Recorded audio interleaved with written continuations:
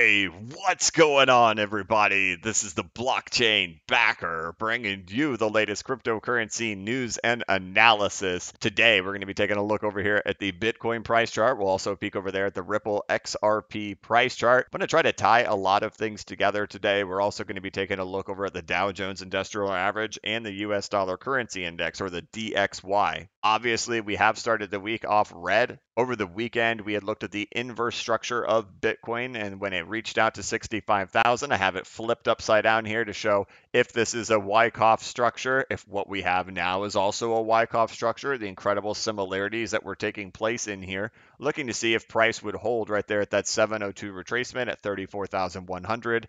Clearly, it hasn't. We haven't broken to new lows, but it hasn't held those retracement levels either, taking all of them out, even the 786 right there at 33,300. Last week, we also did talk about what XRP looked like when it had low consolidation, when we were at that 22.5 cent stuff back in September, October, and November of last year. And how if we were doing something similar to that we would only be in an area just like this right in here. That received the most negative comments of a video I've gotten in a long time. People did not like that one. But in the end, the price is still ranging, right? New lows haven't been set and no retracements have happened. So it's just been stuck really, really low. And well, if you make your way onto Twitter, you're going to see people telling you we're gloomed and doomed or that we're mooned and everywhere in between. It's just your head can spin by going on Twitter to see what's out there. You have Barry Silbert from Grayscale giving mixed messaging on what's going on out here. You have Michael Berry. You may know him from The Big Short. That movie was made after him about predicting the housing market crash. He's out there throwing out tons of fear. And well, at the same time this morning, we have the announcement from Michael Saylor that MicroStrategy has purchased an additional 13,000 Bitcoins for $489 million.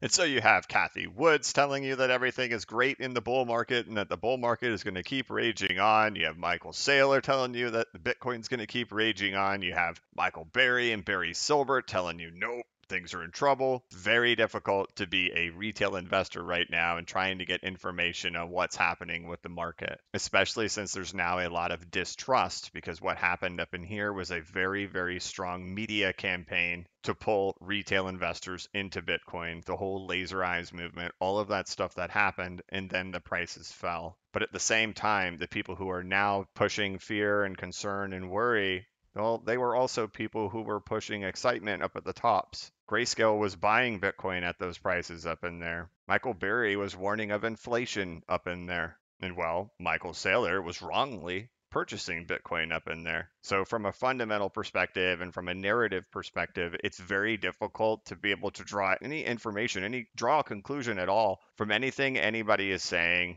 And there's also this big problem on being able to trust when anybody is really doing, because the on-chain data shows that there was significant amounts of selling that were happening from the long-term holders while the whole laser eyes diamond hands marketing campaign was being run. Retail investors were getting dumped on that whole time. Then incorporate the questionable timing of all of the Tesla things that happened. Well, it's very, very difficult out there for anybody right now to be able to draw a conclusion of what is the future of Bitcoin and what is the future of cryptocurrency in this current environment that we're in right now. The market is in complete disarray. Retail investors are in complete disarray. Pessimism, toxic nature, extreme fear, prolonged extreme fear, and prolonged suppressed prices that haven't even shown any type of retracement rally to provide any type of real relief.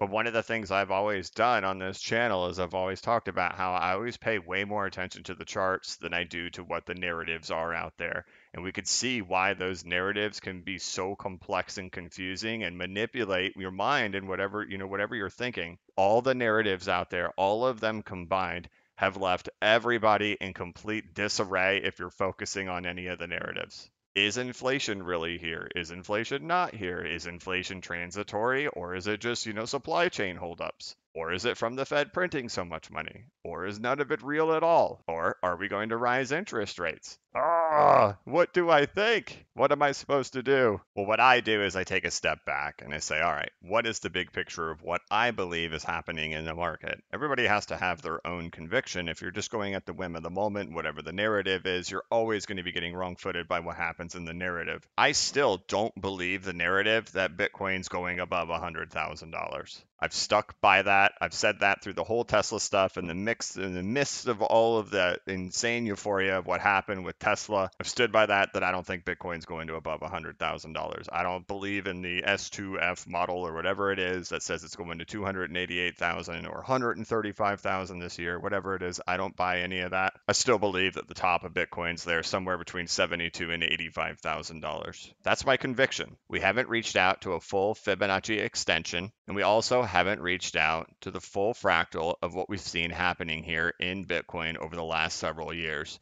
I know a lot of people are pointing to this and saying that we're in something like this or in this area right there.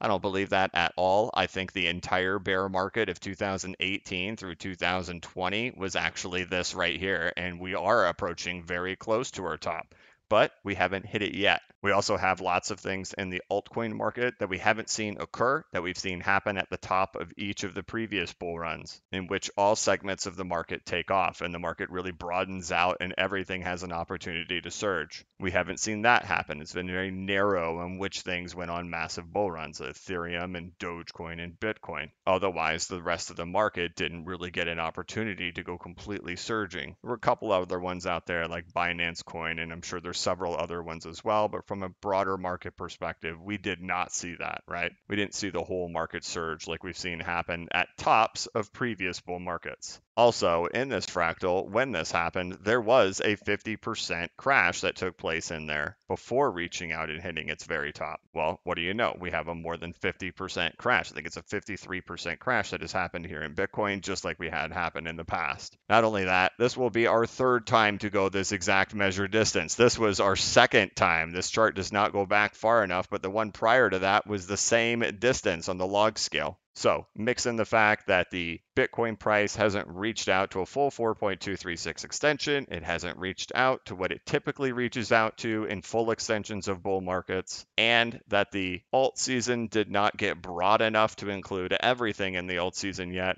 I find it incredibly hard to believe that the top of Bitcoin or the top of crypto is already in. So I stick to that conviction that there's still more room for Bitcoin. In addition, I've spent way too much time in the last year discussing this rally prior to capitulation happening in Bitcoin and in the cryptocurrency market, and to see that the total market cap did a perfect 4.236 extension with a large knockback from that area. What we've seen when this market does precisely this is that there is still one more massive surge that comes after that to shoot way up.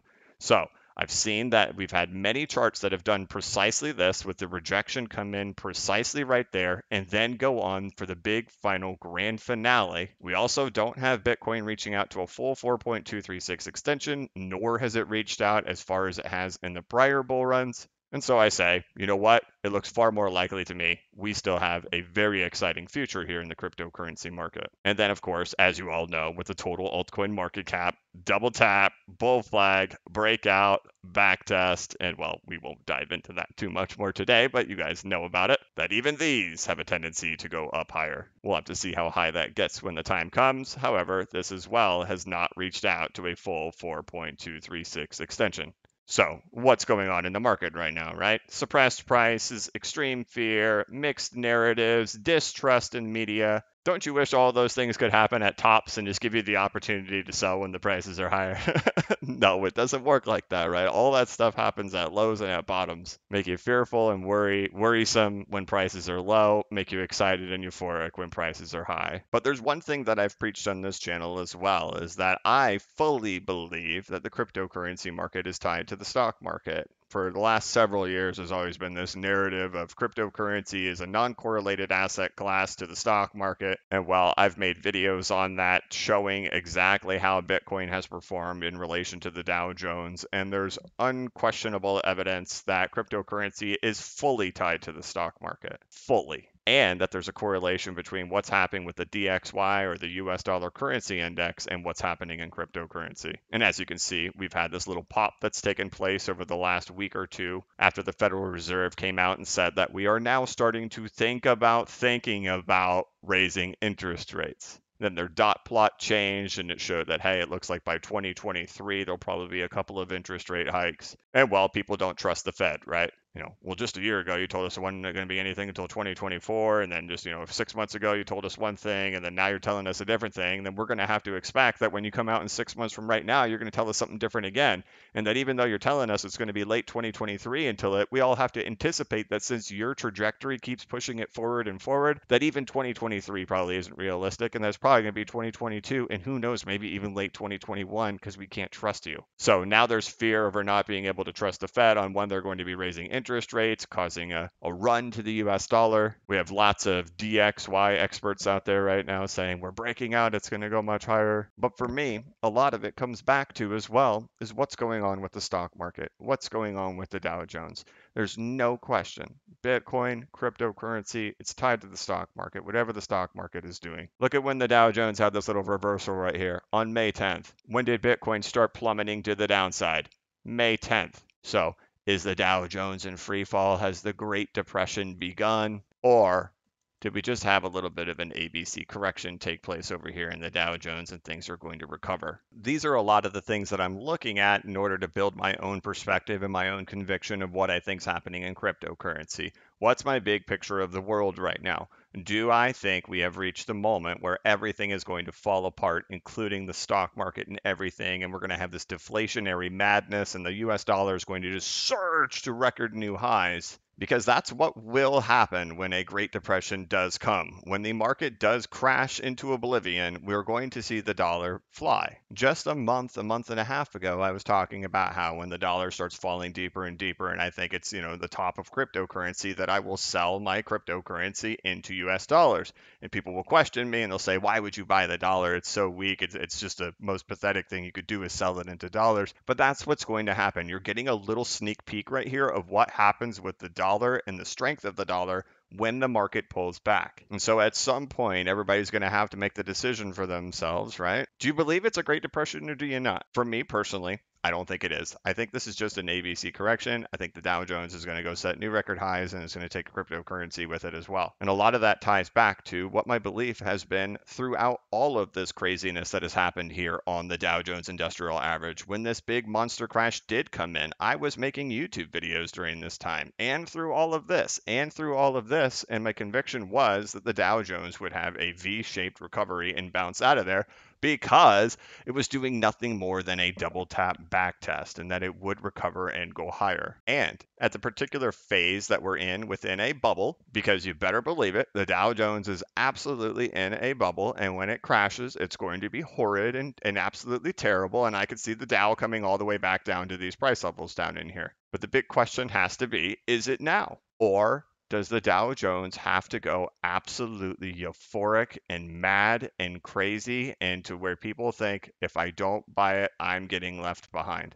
Now, I don't know if it's going to go that high. That's just a freehand drawing. But if you were with my channel throughout all of this time period and us bouncing out of there and us recovering from C19 and the Dow setting new record highs and how I believed that that would happen the whole time, I still believe that the Dow Jones has to go even higher and that we're likely doing 5 waves to the upside and we just completed wave 2. We're doing an ABC correction for wave 2. There will be a wave 3, 4, and 5. That is typically what happens after V bottoms come in, V-shaped recoveries in stocks, and bubbles get printed and then collapse. Is that after the double tap back test, V bottom breakout, you set 5 waves on top and then it's all over. We have just finished wave 1. We're now wrapping up wave 2 and then we're heading into wave 3. Because right now there's so much worry, there's so much fear out there that, hey, check it out. Everybody's getting the opportunity to sell the top. Man, how lucky is that? That all retail investors that are all scared and worried, they all get the chance to sell the top. Good for them. Nope, that's not how it works. It wrong foots everybody when it finally does come. And nobody will believe that the top is in. Even after it's crashed, they'll think it's just a buy the dip opportunity. Here's a really good illustration of a V bottom breakout that happened with Bitcoin. Double tap backtest in here and what it looked like when it broke out to the upside. And we can see that there were 5 waves taking it all the way up to the top. 1, 2, 3, 4, 5. And that there was an ABC correction that took place. V bottom, break up, consolidation near the top, and then finally an ABC.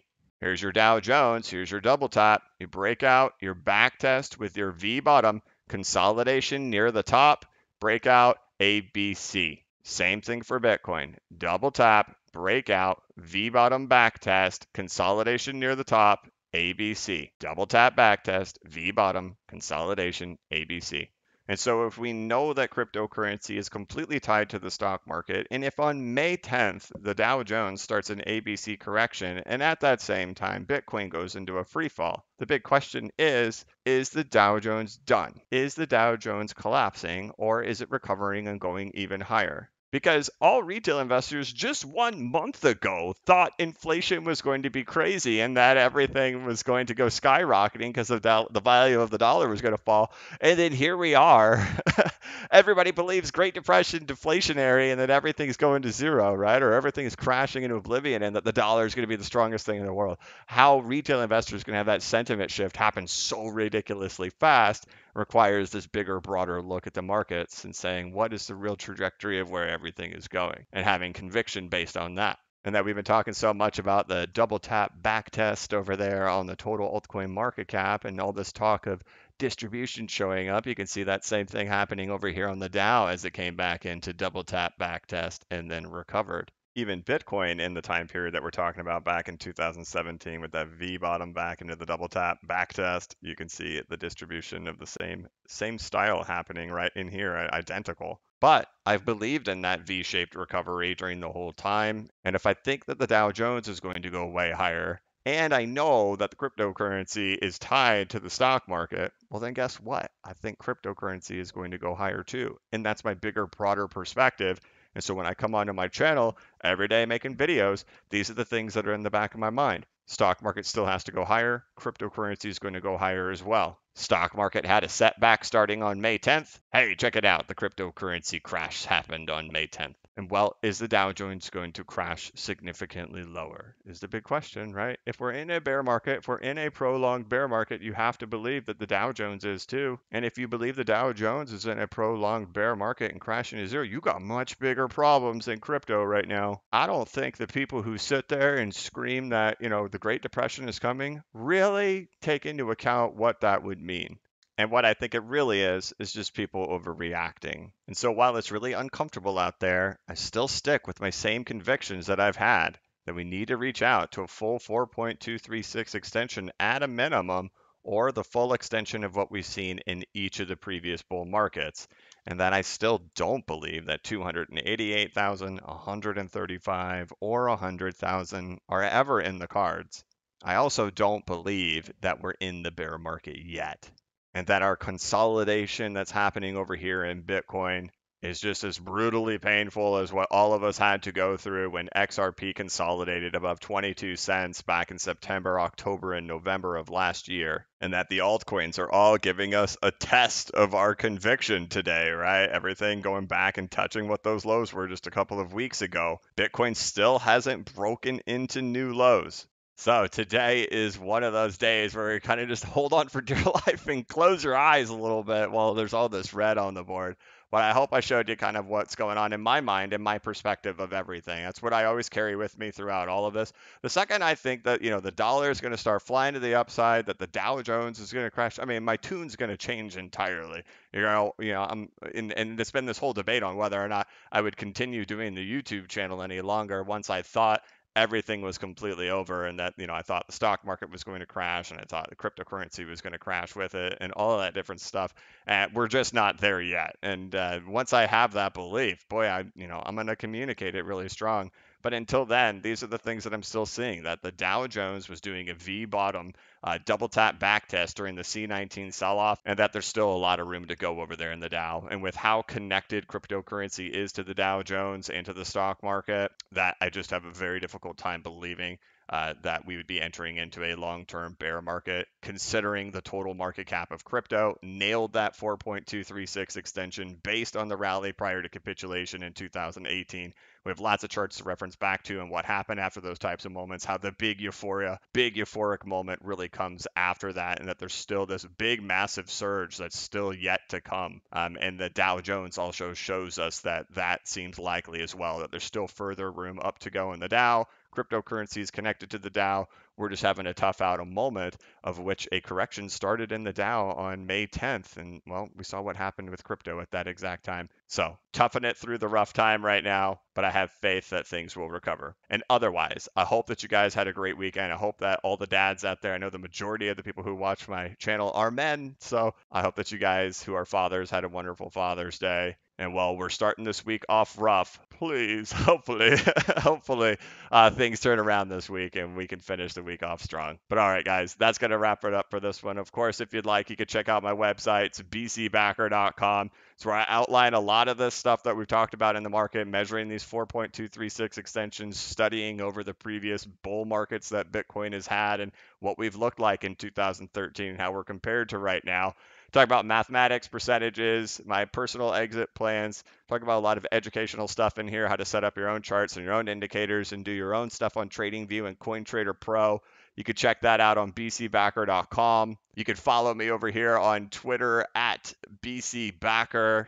Like I've mentioned in my last few videos, if you've ever bought a domain on Unstoppable Domains, go check your account and see if you have promo credits in there. You should. You can use those to buy other domains for free at this point. You should have 3 times the amount of promo credits that you've ever spent at Unstoppable Domains. So you could use those to buy more domains. They're still running their promo through June 22nd. For every dollar that you do spend, you'll get 3 times promo credits after June 22nd. I have an affiliate link to Unstoppable Domains in the description of this video. And well, I want to thank you guys so much for watching. I know it's a tough day. Hopefully tomorrow we come back and it's so much better, but we've got to tough through this time period right now. But of course, I will catch you guys all tomorrow. And I want to thank you so much for watching this video. If you could, please like this video and give it a thumbs up. If you're new to the channel, please subscribe and hit the notification bell so you could be notified of when I create new content and when I go live. As always, this is not investment advice and I am not a financial advisor. But if you ever need a pick-me-up or a little bit of reassurance, just remember that the blockchain backers got your back. Have a good one.